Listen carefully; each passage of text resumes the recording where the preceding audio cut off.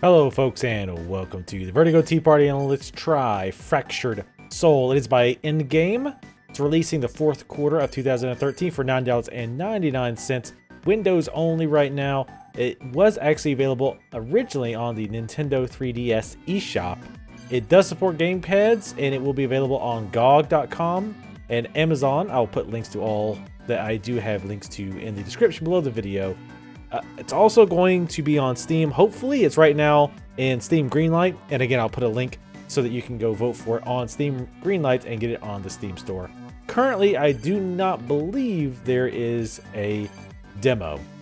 So let's go ahead and hop into a game I've already played. I've played about 45-ish minutes. And I am playing with a controller. I've tried with the keyboard and the keyboard. There's no mouse. Anything. You don't really need the mouse for this game. And I definitely prefer the controller over the keyboard. It gives me more control over my jumps. This is a platformer with a unique twist, and I'll show you that in just a second. But yeah, I do like the controls on the. They're using the controller. I can't talk today, but I think the keyboard is passable. So I'm going to start on. Let's see. I'm going to start on this level. So the trick in this game is that there's basically alternate universes, is from what I could tell. So you see at the bottom I have a fully modeled colored model, and at the top you just kind of have a blue outline. So I can switch between those at any time. Let's go ahead and kill that guy. As far as our moves, we can run left and right, we can crouch, we can jump, and we can shoot. That's pretty much all we have for moves. We do a double jump in the form of a rocket boost on our second jump. So right now, there's really no need to switch. So we get here, when we look at the bottom of the screen, it's like, oh, well, I can't progress. And as you can see, our top figure cannot be damaged. So what I can do is switch. And now, of course, this guy shoots at me because I'm a threat. And now we use this platform and this ladder to move on. So the premise here is that there are, again, there's multiple realities here that have been fractured, if you will. And you are, I guess, the same person in both, but you're splitting your soul between the alternate universes. Not 100% sure on what's going on. As far as the story, there are little bits that's trying to feed you and tell you what's going on. But I don't know all the details, but that's what I have gathered so far. It's been a fun little platformer so far. Now, here's where it gets a little fancy-smancy. These things, I think, will kill you automatically, so obviously we don't want that. And you'll notice the walls are a little off. So I can run until I'm about to hit it and then switch. You just keep switching. Ta-da. So these platforms actually are timed. You can see the 4 dots. When I jump on them, they'll start to tick down. Like that. So we don't want to miss a lot of time. Oh, we better switch. Most stages start off a little bit easier. Now that one enemy I didn't have a chance to really show you, but that one enemy in the back is an interesting one because it looks like it has a shield of some kind. So if you start shooting it, it brings the shield up so you can't do it damage anymore. You have to switch to the other soul to hit the other alternate universe version. So some really interesting mechanics. I gotta say, it's taken me a while to wrap my head around it. I might look like I'm doing okay now, but once we get some of the harder stuff, I struggle a bit, and I still get a little confused. Switching between looking at the top and the bottom does throw me off a bit. Now, if you look at the top there, top screen, there's a little blue arrowhead looking thing. That's a bonus item. If you get those, it increases your score at the end of stages, and if your score is high enough, per what the game says, you can actually unlock various bonus levels. So, of course, you can't get it with your I guess, shadow self, if you will. So you have to switch, but they don't have anything to hold on to. So what we need to do is jump, switch, and then jump again so we can switch back. So obviously those are not necessary, but I do try to get all of them. Oh, there's another secret one. So I'm going to wait till we jump back down. Oop, hit too much. Sometimes I spaz out and I keep switching between dimensions a little too quickly. There are also shoot 'em up levels, and I will be showing one of those off shortly. I'll probably show one more normal level off after this. Oh, wasn't paying attention to the other screen. I think that guy was taking a nap. Now he's napping forever. We want to switch over here. Grab the railing here. Hopefully this makes sense. I don't think it's too complicated. But without me saying, okay, I'm switching now. I'm switching now. You can kind of see why I am switching when I'm switching. Like I said, when stuff is going on, it can be pretty hectic switching back and forth.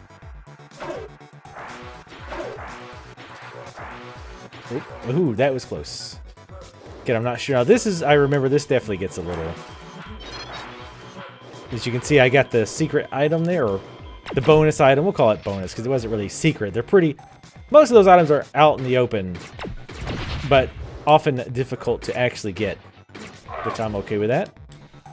Don't know why I didn't grab that ladder, but there you go. Kill that. Luckily, the turrets only take one hit. Switch over. Oh, yeah, sometimes, again, I do spaz out a bit with the swapping back and forth mechanic. So we're going to time it so that the turret isn't shooting us and get rid of him. Grab this middle ladder. Oop. So again, see, sometimes I look at the wrong screen and I get hit by stuff like that, especially on ladders for some reason. I'm really bad about it on ladders. Oh. Gonna go higher. Take this stupid turret out. There is a normal mode and a hardcore mode. The developer who contacted me said that the version on the DS was quite difficult, so he added a normal mode and then a hardcore mode for those who want that extra challenge. I'm going to guess that the enemies are just harder to kill in that one. So we need to get over to that ladder, but we got this thing in the way, so we need to jump. Grab this ladder, do the same thing here. That was pretty close, actually. I almost fried myself on the thing. It's also kind of hard to talk and do this at the same time. That's why sometimes I'm kind of be a little quiet. I had to switch over to get past the gate and then come right back over. So that when you reach the door, that's the end of the stage. I think the next stage is actually very short. So I think I will actually show that off here real quick. That was Blame, I think. Yes. Few things. The buttons aren't are not super intuitive. So, for example, on the keyboard, jump. You can also make your guy dance. But actually, by the way, also the music is quite good. I like the music so far. Anyway, the jump button is like Z or X. And I would prefer it to be jump. If nothing else, I would like it so maybe in the final version we can actually remap our keys. Another quick note about the controls. On the controller, if you're using an Xbox controller, I'm actually using a PS3 controller, so I have to actually think about it. The B button is jump, but the shoot button is X. So it's up and across from the jump button, which is a bit weird for me. I think the jump button can stay as A, but I think the B button, I'm sorry, the jump button should stay as B, but make the jump button A. It's not a big deal, and I've gotten mostly used to it by now, but I feel like the A button would be much better. Also, in the menus, B is confirm instead of A. Just kind of a note, like normally the green A button is confirmed. Anyway, so this, as soon as I do this, it's going to kick off that, so we have to get going. Now, the thing here is we've got this giant wall coming after us, and I realized I missed that hidden item. We have this giant wall coming after us. And here's one of the first times that the two different worlds are actually different. At the top, you'll notice when I switch down there, I go very, very slow. But in this one, I go fast. So I want to stay in the bottom world as much as possible. So as soon as I get past the spikes in the bottom, I switch. And you can see that was a very short world. Now there is going to be, let's see, he said there's 5 different worlds, each with a different trait. For example, one of the worlds has reverse gravity. So on the top, you will fall up, and then on the bottom, you'll fall down, or whatever it is. And then in total, there's 30 levels. So 6 levels in 5 different worlds. And again, the worlds each have a different trait, which will mix up the switching back and forth mechanic.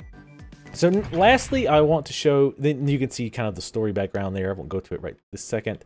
And, oh, I started the the tutorial level. There's really no reason to show you guys this. And unfortunately there's no way to quit the level as far as I can tell. So let me finish this level and I'll pick you guys back up. Okay, let's go ahead and I'm going to show off. Well, this will be the last level I'm going to show off, is the shoot 'em up level. Now, it needs to be said right off the bat, I do not, nor have I ever, liked shoot 'em ups. So I am automatically going to be biased against these levels. And by the way, if you can't tell, every single level has the switching back and forth mechanic. So the first thing I thought was, because the enemies tend to come in waves, like they all tend to come on one side or they all tend to go on the other side, I thought, well, why don't I just like switch to the side with almost no enemies and don't worry about it. Well, if you'll notice my health bars on the bottom right, or I'm sorry, just on the bottom of each screen, first of all, notice they're separate. Like one will have more health than the other at any given time. Like right now, the bottom right has less health than the bottom left. But if I shoot enemies, you'll see I get my health back. So to keep you from kind of cheesing the system, I think I need to switch back here. You actually lose health over time, and we definitely need to kill those. Okay, now we're going to run into why I do not like these stages at all. Again, first of all, I don't even like shoot 'em ups, period. Secondly, if there's checkpoints, they are few and far between. Because I've gotten pretty far in this stage, and I end up having to redo it. Like, I have not beat the stage yet, and frankly, I was getting so frustrated, I didn't want to bother doing it again. Because one thing I have incredibly low tolerance for, especially when I'm playing in a genre I don't like already, is replaying things I've already done over and over and over again. I just have incredibly low patience for that. So, no checkpoints in the shoot 'em up part is a huge negative for me, because again, I don't like shoot 'em ups, and having to replay this part over and over and over and over again because I didn't know how to deal with one section is frustrating as hell, to say the least. I mean, I'm all about difficulty, but I don't like, again, because I mean, we've clearly beaten this part pretty handily. But if you make one slight move incorrectly, like running into a wall, or running into one of those, you're dead, like automatically. And again, remember, you have to keep shooting enemies to keep alive. So I have to shoot those turrets to keep alive, which I don't even understand why that's a thing. Okay, this one's falling. Yeah, and see, you run into, well, hopefully there's a checkpoint now. No, see, it's put us all the way back. So I have to do all that other stuff again that I know how to do. And it just takes a lot of time. It's not fun for me at all. And I'm definitely not going to beat the stage on this go-around. But yeah, so I run into something, I didn't immediately know how to deal with it, and I died and now I have to go all the way back. So that would definitely be the major negative that I have with this game. And unfortunately, there's no way to cut out. The platforming parts seem really cool at first. I was like, this is kind of a weak gimmick. But then when I started to see some of the cooler setups that he had as far as the level design, I actually liked it. I liked having to switch back and forth, and it feels like once you get the hang of it, it'd be a lot of fun, especially further on in the game when you have to do some of the harder puzzles and you get weird variations of worlds, like with the reverse gravity and all that. So that part seems cool. I'm just absolutely, positively not a fan of this part at all, because this seems to be more memorization, trial and error. I mean, obviously it was possible to have avoided that death, but I had a very short time to figure it out, and because I didn't, I have to play through all this all over again. But yeah, overall, let's see how far I can get on this stage. Let's see here, switch. Because I've already forgotten how this is set up. Because you also have to focus on killing these turrets.